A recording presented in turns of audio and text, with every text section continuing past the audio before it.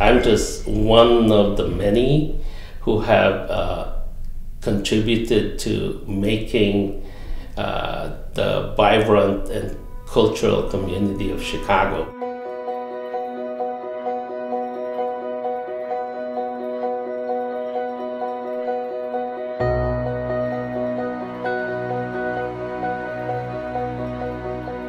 I was actually born in the Philippines many years ago.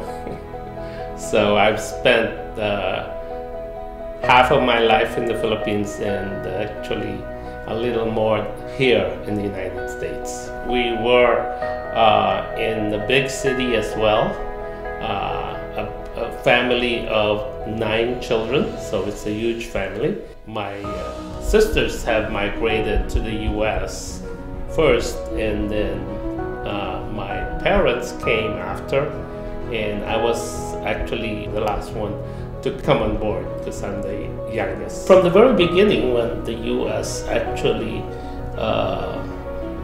took over the Philippines in the early 1900s, there were a lot of students, we call them pensionados, that were sent to the United States to pursue higher education. During the 60s, when migration to the United States from the Philippines have increased, there's a lot of Filipinos who actually migrated to Chicago as well, and these are mostly professionals, medical professionals, and among those are my sisters. We had been asked by the school to participate in what's called an ethnic fair at the school that features the culture and music of the different countries.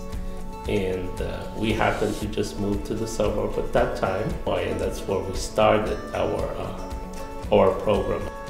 What I do now, well, I actually just retired, but over the years, since the beginning of my involvement with the Filipino community, we've actually formed a children's group that teaches our children about our country, about the culture, the music, the dance, the history, and lo and behold, that actually has continued throughout over 20 years now, and I'm still very much involved, as well as in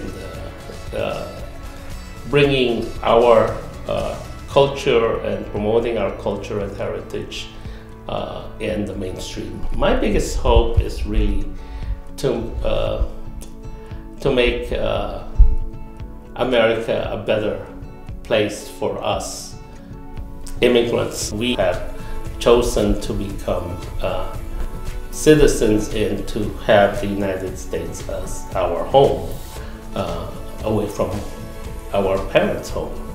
So it is important for us to be able to, I guess, pass on to the next generation our heritage, our culture, and share it with the rest of the mainstream.